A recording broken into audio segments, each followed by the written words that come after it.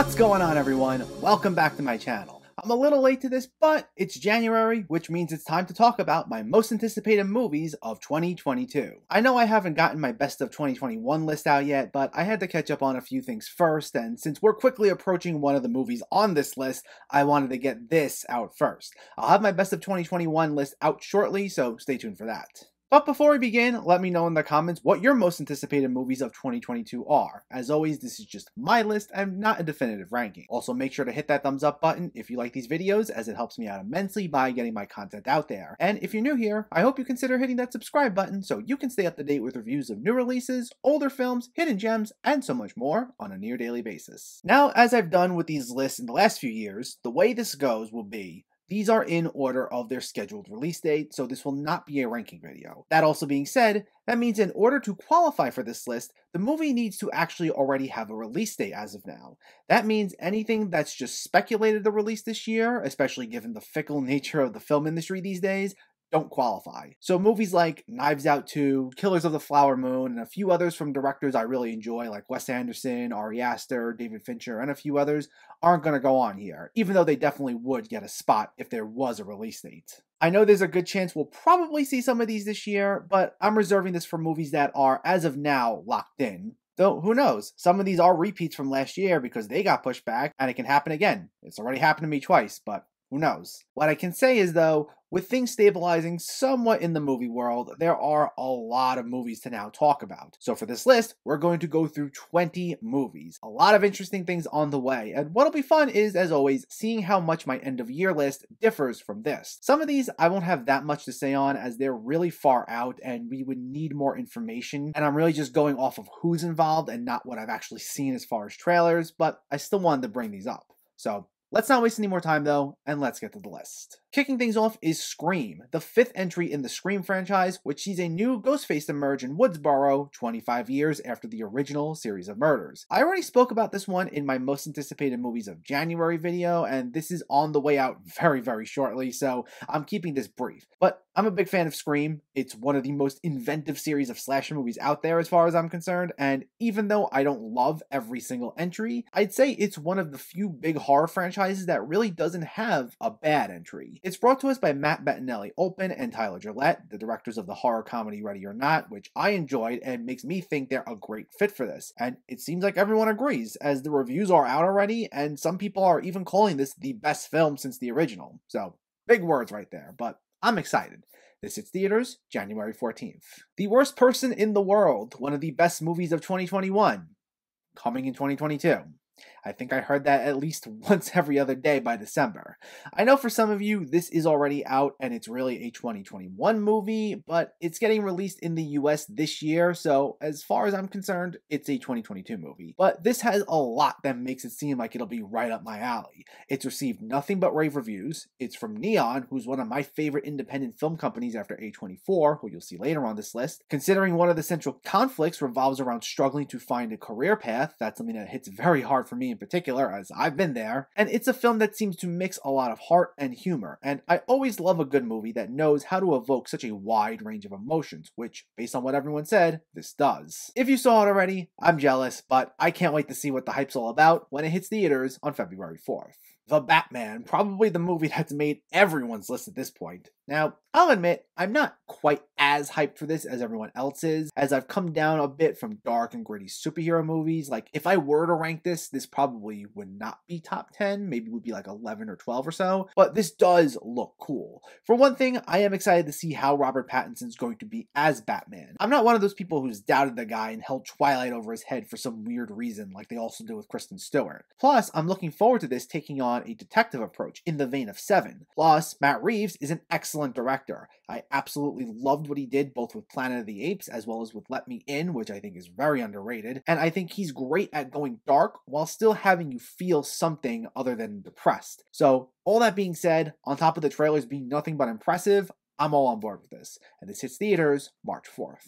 Turning Red, the latest film from Pixar, sees 13-year-old Mei Lee turn into a giant red panda whenever she gets too excited. And speaking of excited, of course, anytime Pixar's got a new movie in the works, that gets an immediate spot on my most anticipated movies of the year list. Even if not every single film of theirs is a new classic, there's still quality stuff. I've thought everything in the last few years have been at least pretty good, and I think this has the potential to be one of their most fun outings in a bit. Like, most of their films at least have some sprinkles of comedy in there, but the vibe I've gotten from this one in particular is that this is going all in on the laughs, which is always a plus in my book. Though I'm sure it'll still have some of that hard-hitting emotion Pixar's known for thrown in there. Now, I know it's a shame it's not getting released theatrically. It's now the third Pixar movie in a row where that's happened, but all I'll say is, with box office numbers still not being what they were pre-pandemic just yet, with the exception of superhero movies, this will at least allow the movie to be seen by more people right off the bat, especially since a lot of movies lately have been doing better when they go to streaming or VOD as opposed to theatrically. I know it's not ideal, but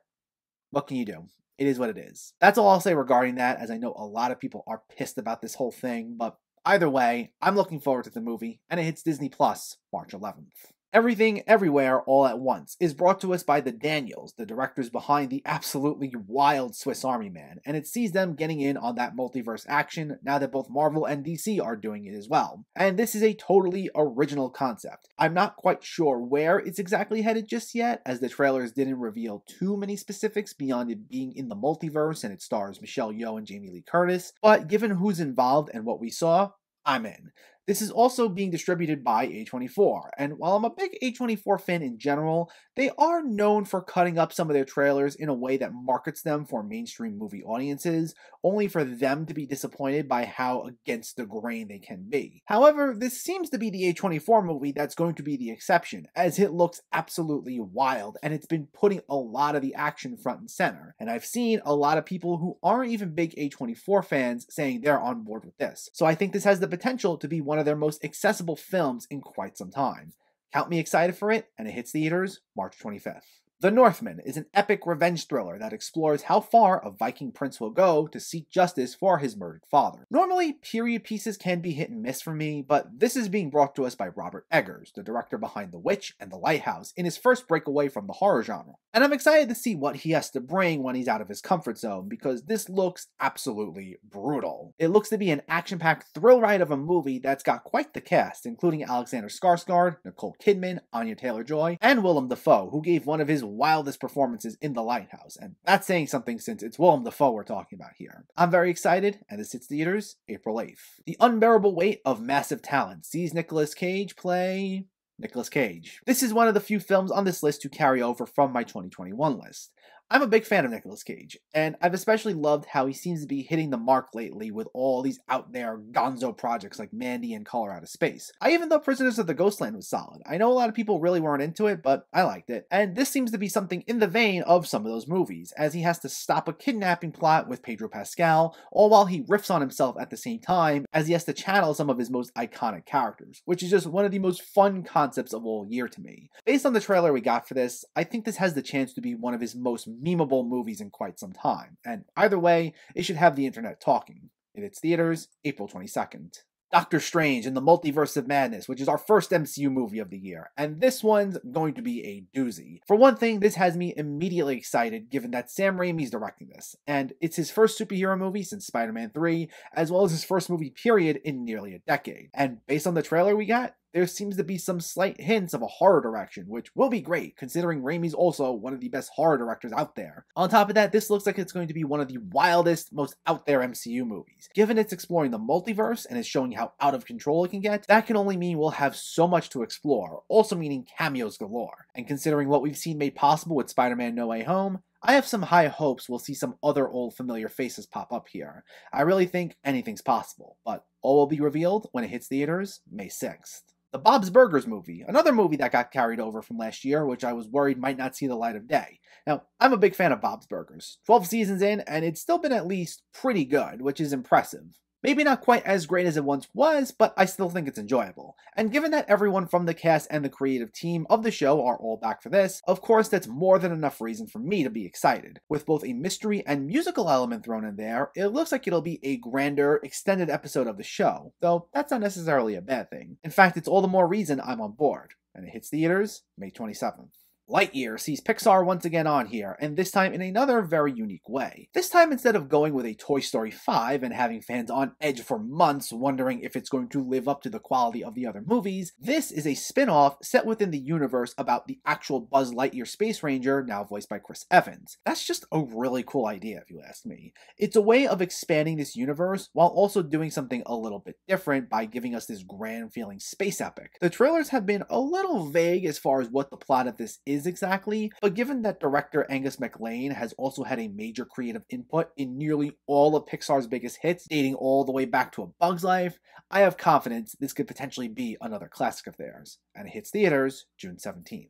Elvis chronicles the life and career of rock and roll legend Elvis Presley. So, I've made it known quite a few times on here that biopics are hit and miss for me. And not that I won't sit through one, but I do find a lot of them to suffer from trying to cram too much in such a short period of time. However, I gotta admit, I am really curious about this one. The most we got is a very brief few seconds tease as of now, but knowing it's from Baz Luhrmann, who has such a distinct visual style, for better or for worse, I think it'll really give this some much needed energy that you don't typically see in biopics. On top of that, you have Tom Hanks as Elvis's manager, Colonel Tom Parker, who was known in real life for his unethical management of both Elvis's career and personal life, and it'll be a great turn against type for Hollywood's nicest guy. So I'd like to see what's done here. And this hits theaters June 24th.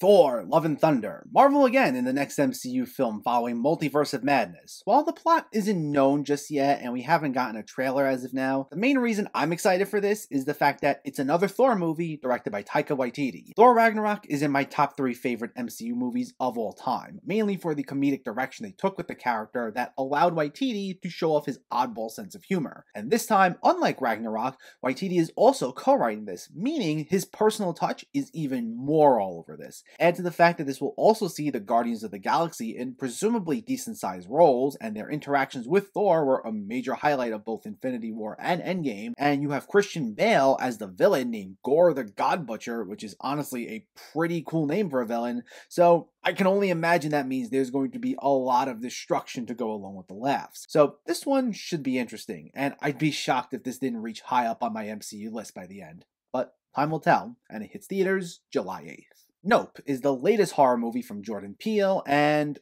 that's all we know. We have a poster, and that's it. We know nothing of the plot just yet, so all I can really say is, while I only liked but didn't love Us, I did really like Get Out, and it's clear Jordan Peele is one of the freshest voices out there, both in terms of just the horror genre, as well as just filmmaking in general. So when he's got something out, it's going to be high on my radar. Plus, he's got a great cast, reteaming with Daniel Kaluuya, along with Keke Palmer and Steven Yeun in major roles as well. However it'll be, I have a feeling, like his other 2 films, this will have people talking. Hopefully we get a trailer soon, and it hits theaters July 22nd. Don't Worry Darling focuses on an unhappy housewife in the 1950s who discovers a disturbing truth while her loving husband hides a dark secret. Olivia Wilde's back behind the director's chair after Booksmart, which was one of my favorite movies of 2019. And while this is a complete change of pace for her, being a psychological thriller, I did enjoy Booksmart so much that it has me excited for whatever Olivia Wilde does next behind the camera. Also add to the fact that you have Florence Pugh in the lead, who's been on a roll lately, and say no more. Once again, there isn't any footage just yet, so there's only so much to go off of, but it hits theaters September 23rd. Spider-Man Across the Spider-Verse Part 1 sees Miles Morales go on a new adventure with Spider-Gwen and a new team of Spider-People as they face a powerful new villain. It's a great time to be a Spider-Man fan. Not only was Into the Spider-Verse just one of the best Spider-Man movies out there, but it's just one of the most innovative movies to hit the big screen in the past decade. And now we're getting more of that universe. On top of the fact that, with No Way Home just raking in the box office numbers, interest in the character is at an all-time high, and interest in the concept of the multiverse is also at an all-time high. And while we only got a very brief tease of what's to come, it once again looks to be wild, with the inclusion of Oscar Isaac as Spider-Man 2099 in a major role, along with the fact that this story seems to be so grand in scale that it needs to be told in 2 parts. Also throw in there the always reliable Phil Lord and Chris Miller returning to co-write the screenplay, and this is sure to be another big hit for Spider-Man. This hits theaters October 7th. The Flash sees Barry Allen travel back in time to prevent his mother's murder, which brings unintended consequences. Another multiverse movie. Like I said, interest is just at an all-time high right now, but this one's bound to piss a lot of people off. The DCEU's been in a weird state of flux right now where they have all these movies in the same universe, but they're kind of keeping everything separated at the same time, and they're not building towards some big event or anything. I don't know. But with this, there have been a lot of rumors going around that this is going to be used to give the DCEU a soft reboot. In particular, moving away from the stuff Zack Snyder's done, which is made even more apparent by Ben Affleck confirming this will be his final appearance as Batman. And with the Snyder Cut having just been released last year, which fans absolutely loved, this movie has already rubbed them the wrong way. That being said, as someone who honestly didn't love the Snyder Cut, for reasons I've already said in a review, I'm fine with a soft reboot if it finally gives this franchise a sense of direction. If that'll actually happen remains to be seen. But there are two big reasons for me to be excited for this otherwise. One, Andy Muschietti, the director behind the It movies, is behind this, and those were two movies that I absolutely loved, even the second one. And it sees the return of one of my favorite Batmen, Michael Keaton, in what seems to be a way of bringing him in as the DCEU's Batman, while Robert Pattinson remains in his own continuity. And as someone who loves both the 1989 Batman as well as Batman Returns, you better believe I am excited to hear that. Plus, I gotta say, Michael Keaton at 70 years old is showing no signs of slowing down, and that's just impressive to say the least. No matter what happens, whether we wind up loving or hating this one, I think we'll have a lot to talk about, and it hits theaters on my birthday, November 4th. Aquaman and the Lost Kingdom is the sequel to Aquaman, and that's all we know. That's the big theme for the back half of this list, as you can see. But what I can say is, while the DCEU remains in a state of flux, Aquaman was one of the bright spots in this franchise, and considering everyone from that movie's coming back, with James Wan once again at the helm, I'm in. The first Aquaman was ridiculously campy and over the top, and I loved every minute of it. And I'm hoping Wan and Jason Momoa bring that energy once again to this. Not much else I can say here, but this is currently slated to go up against Avatar 2, and assuming no one budges, though I think someone will, no offense to James Cameron, but I'm seeing Aquaman opening day in theaters, and that would be December 16th. Then we got Illumination's Mario movie, which is going to be the odd man out on this list because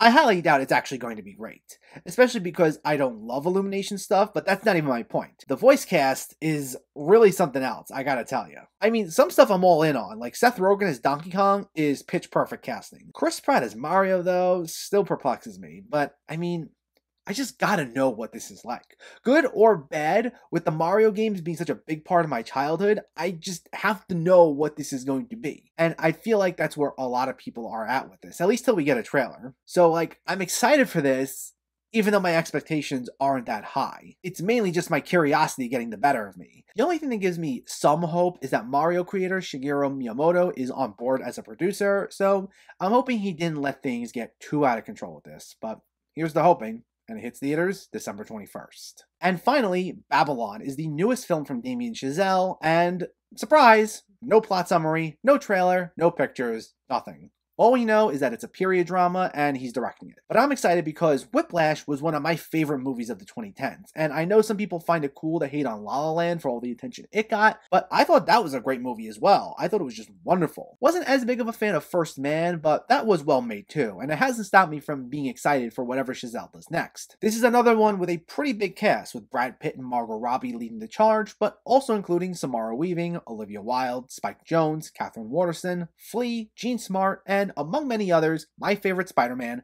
Tobey Maguire, who's also serving as an executive producer. So again, not much to go off of, but given who's involved, I'm still excited, and it hits theaters December 25th. So we have quite a year ahead of us. I know things are still a bit shaky in the industry right now, but hopefully we're past the point of any more major delays or massive shifts. I know there were a few last minute tweaks towards the end of 2021, but hopefully things are much more stabilized here on out. And hopefully we're past these days where like 10 movies are stacked on top of one another for like 3 or 4 weeks straight. It's great we got a lot in 2021, but I gotta say, sometimes it was way too hard to keep up. Hopefully things will be a little easier here, but either way, there's plenty to talk about, and I'm excited to cover it with you all. It's really a lot of fun to do all this, and I'm looking forward to all the conversations we're going to have on these throughout the year. And in the meantime, let me know, what movies in 2022 are you most looking forward to? Is it anything I listed here? Was it something I left off? Let me know in the comments below so we can discuss. Also, if you enjoyed this video, please like it and share it. And for more movie reviews and film discussion, please make sure to hit that subscribe button to stay updated. Thanks for watching, everyone, and keep having fun with film.